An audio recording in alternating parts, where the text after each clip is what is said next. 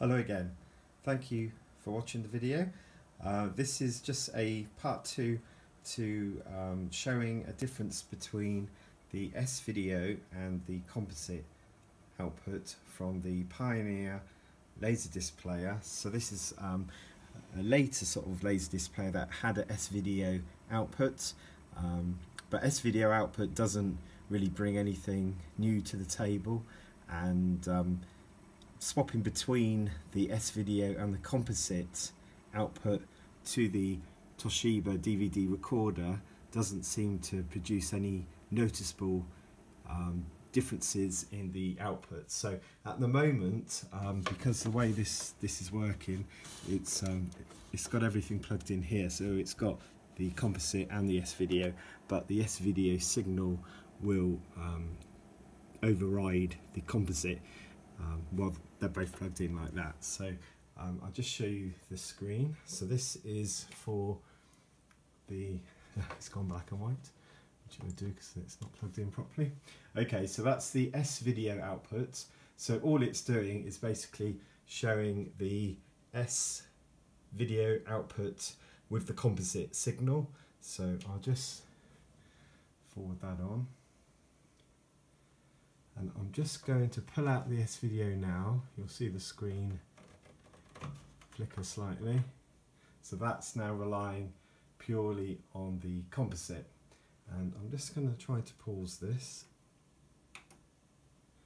so we can see that it's got some artifacts there in the video.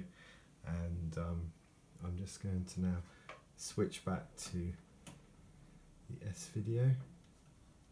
So watch the screen go. There you go. So that's the S-Video. And let's just play that.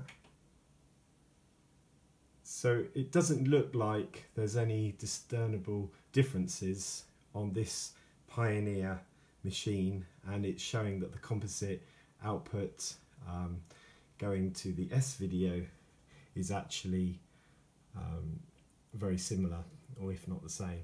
So let's just flick that over.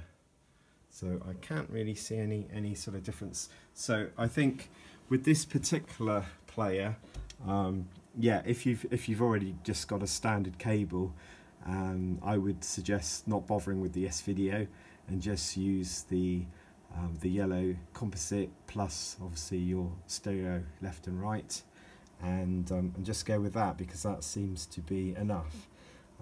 Just shown on here, I have got HQ circuit enabled for the for this particular player, but thanks to one of my watchers, viewers I should say, who asked a question about the signal, and hopefully this short video has just shown that if there is a difference, it's probably very, very small, and in most cases it probably just does make sense to use the standard composite outputs to make your recording with.